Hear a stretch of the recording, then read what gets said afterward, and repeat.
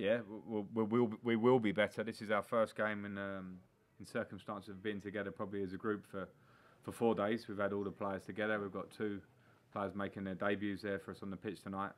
And we showed a lot of good stuff. It wasn't where we want to be in the end. That will take a bit of time, and we'll improve for Liverpool as well. But first game of the season is certainly about getting a win when you come to a place like Brighton, and we did a lot of good things to get that.